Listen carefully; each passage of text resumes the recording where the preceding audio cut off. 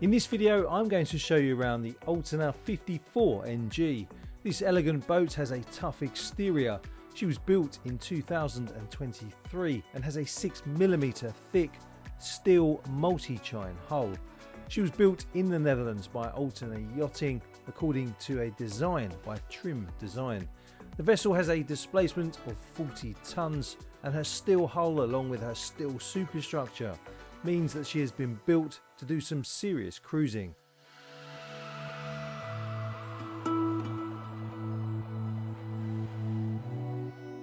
By the way, if you are looking to charter a boat, then make sure you get in contact with me using the link pinned in the comments. At the time of making this video, the boat is currently listed for sale. Make sure you stay tuned because I will share more information towards the end of the video. So sit back, relax, grab yourself a drink or two and join me as I show you around this boat. Welcome on board. I'm really looking forward to showing you around this unique boat. If you haven't already, please don't forget to give the video a like, and also don't forget to subscribe to my channel. And also, if you've got a boat you'd like me to feature on my channel, feel free to get in contact with me. You'll find all my contact details in the video description, and I'll pin a link to my microsite in the comments as well.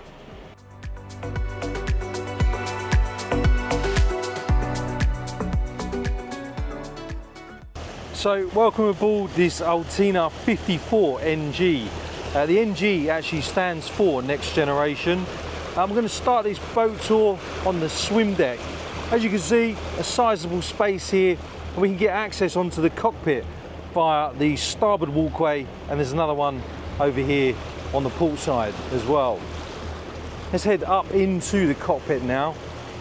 One of the things that I love about this boat is the overhang here, because if you are lucky enough to be in an area where you've got lots of sunshine, unlike today, then you can actually seek a bit of refuge thanks to that overhang. But also, when the sun starts to sort of dip in the sky a little bit, you can open up that. And as you can see, it exposes this area here to lots of sunlight, which I really love. I also love this seating over here on the transom part of the cockpit. And of course, we've got a table there as well, so you can sit out here and enjoy some food with your favourite people. I'll take you down into the engine bay a little bit later on.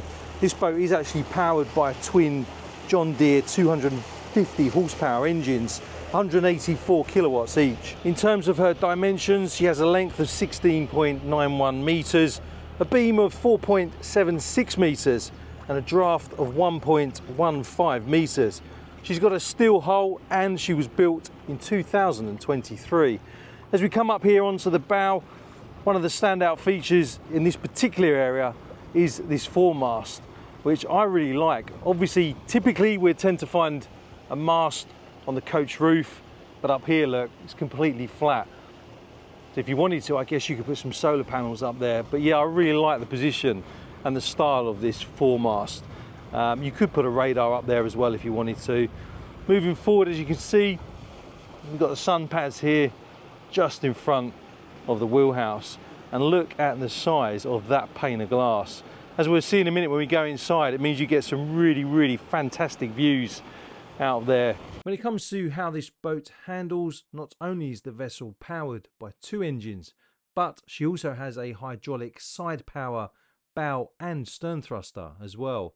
She also has an air draft of 5.14 meters, but of course the foremast can be lowered with just the touch of a button to bring that air draft down, ideal for inland cruising. Let's head back towards the cockpit using the port side deck. As you can see, we've got an access gate down here, and there is another one over there on the starboard side as well. But these side decks are really wide, lots of space to walk down here without having to pivot and turn around too much. And if I just pan around, again, I'll show you the size. Look at the size of that window that goes into the saloon. It is absolutely huge. The steel deck is finished with synthetic teak, and the glass windows are set in steel frames. The large doors to the cockpit from the saloon open seamlessly to integrate the two areas. As you walk into the saloon area, as you can see over here on the starboard side, have an L-shaped galley. You've got your induction hob there and your cooker as well. And over here we have a sink. So you can stand here preparing your food, preparing your meal, while still engaging with all your guests on board. And I really do like this open plan kind of living aspect of this boat. Of course, it's all over one level as well, as you can see. Over here on the port side, got some more storage space. And as you can see, I've got my camera gear up there. We've just had the drone up. Got some really fantastic shots of this boat underway, which you probably would have seen already by now in this stage of the video. But here we have a fridge over there. Open up this, got some more cold storage as well. Moving forward, as you can see over on the port side, got an L-shaped seating area with another table. Again, a fantastic place to sit down and relax and take in the view. And if I just pan over to the starboard side, again, the size of that window really is a centerpiece of this area. Over here we have a pop-up TV recessed into the cabinetry, and when this is all lit up at night, it looks absolutely spectacular. As you would expect with a new boat, the helm has been kitted out with all of the latest marine technology, and we'll take a closer look at that in a minute. But what do you think of the huge windows and the way this boat enables those on board to be able to connect to the seascape around the vessel? Be sure to share your thoughts in the comments below. In terms of the navigation suite on board, we've got the Yacht Control electric compass, 2 Yacht Control multi-control displays as well. We've also obviously got the VHF depth sounder and the Simrad radios there as well. Another standout feature on this boat is the fact that she does have spud poles as well. If you subscribe to my channel, you probably would have heard me mentioning spud poles before in an earlier video, but she's got one in the bow and one in the stern, and there's the controls over there on the right hand side that are used to deploy and retract them. But as you can see, everything is where you need it. You've got the throttle control levers over there on the right hand side, and of course got a bow and stern thruster controls as well.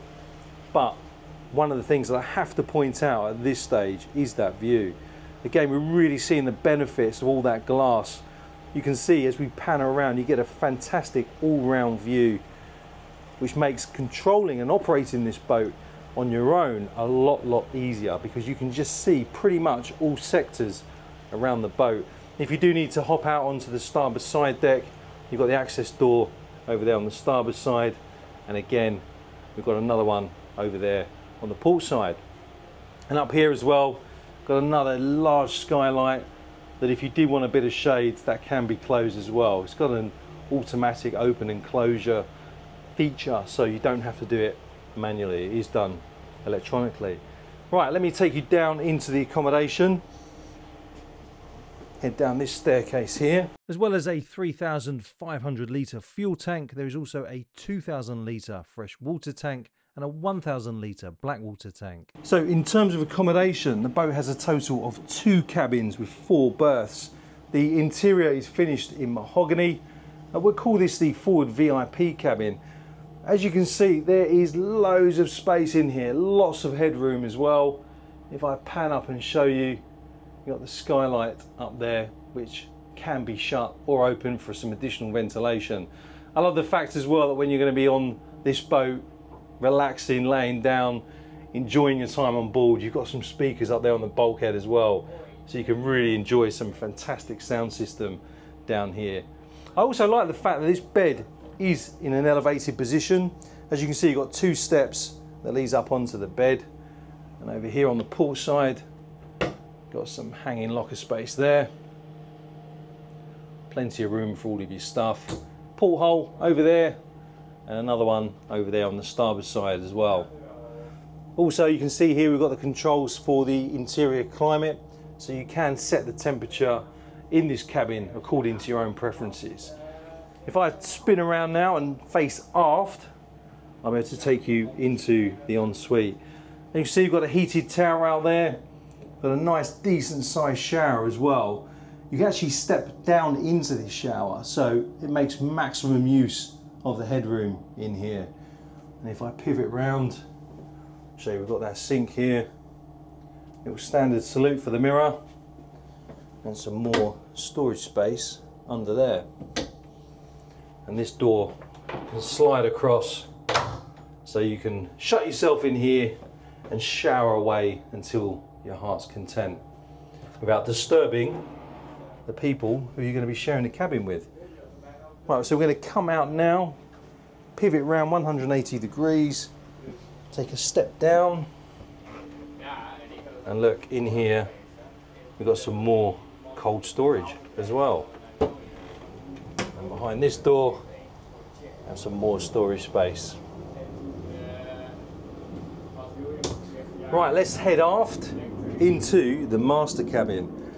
Straight away, as you can see, another 2 portholes over here, so you're getting plenty of light into this area, and more storage in there. I won't open up all of these, but look, you get the idea. I'll open that one up, and look, as we head aft, again, I've always been a massive fan of indirect lighting because I think it really does set the scene on board. And as you can see, this area is lit beautifully. Over here on the port side, more hanging locker space. More space than I would ever need, that's for sure. I always travel light. And look, over here, we've got a little office area really. That'd be a perfect place to set up your laptop. Look, you've got the 2 power points over there. You can plug your stuff in and spread out nicely. You probably even get a Mac on there. Again, more cabinetry over here on the port side. And also this master cabin does have speakers set onto the bulkhead as well. I would love to hear what the sound system is like down here. I bet it's absolutely spectacular.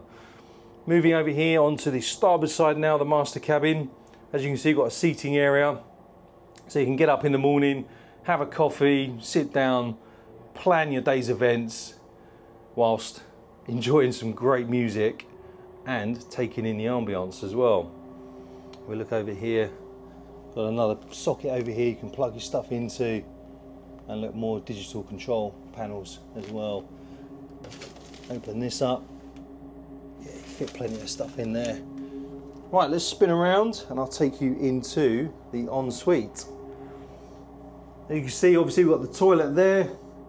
Over here we've got another decent sized sink. Lots of space on here again to put all of your stuff. And look, we've got another window here. Open that up. There you go. And look, you could open up these for some additional ventilation in here as well. Another heated towel rail on that bulkhead. And look, a decent sized shower. You could definitely fit 2, maybe 3 people in there quite easily. And yeah, we've got lots of headroom in here as well. If I just bend down now, look, I'll show you the indirect lighting all around that bed. I would love to come back here at night actually and see what this all looks like lit up. I bet it's absolutely beautiful. Let's come back through here. I'll take you back into the corridor and we shall go back upstairs. As you can tell, the boat was underway whilst I was filming, but it was not long before we headed back into the Vaux Marina, which gave me the chance to have a nosy around the engine bay.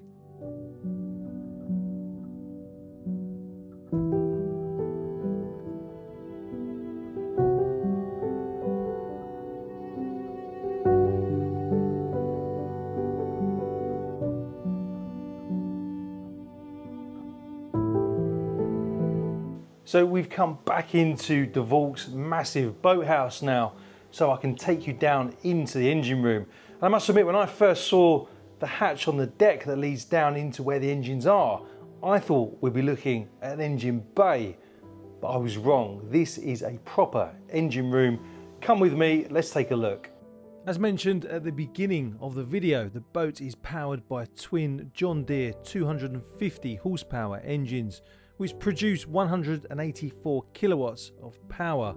The engines only have 22 hours on them, and they are cooled thanks to a freshwater heat exchanger system.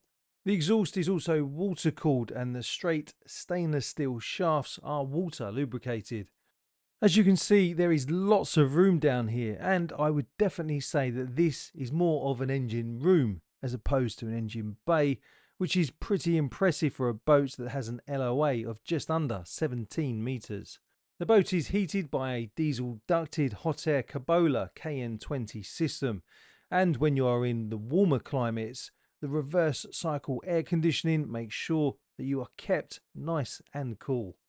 For safety, the boat is of course equipped with an electric bilge pump and bilge alarms to monitor any water ingress.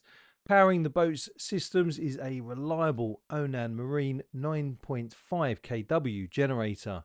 The electrical systems feature an Optima Red Start battery for quick engine starts and 3 Mastervolt service batteries to power onboard systems like the lights and electronics.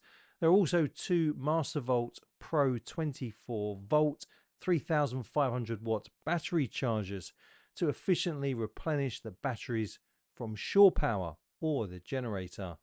2 Mastervolt 24V inverters convert the battery power into household AC current, allowing you to use the standard appliances and devices even when you're away from the dock. And while the boat doesn't have any stabilizers at the moment, the necessary preparations for their installation have already been made.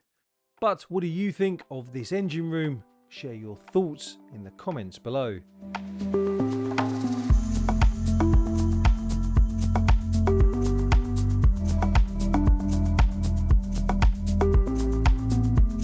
So thanks for watching. I'd like to say a massive thank you to DeVault Yacht Brokers for inviting me on board to show you this very special boat. I'm really interested to hear what you think of this boat, so make sure you leave some comments down below.